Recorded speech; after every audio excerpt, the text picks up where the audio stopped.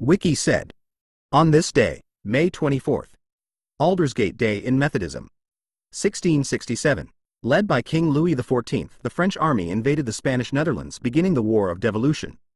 1883. New York City's Brooklyn Bridge opened as the longest suspension bridge in the world at the time.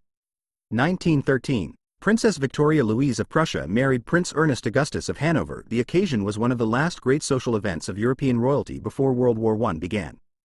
1986. A stationary front began over the central Caribbean Sea, leading to severe floods that over 2 weeks killed dozens of people in Cuba, the Dominican Republic, Haiti and Jamaica.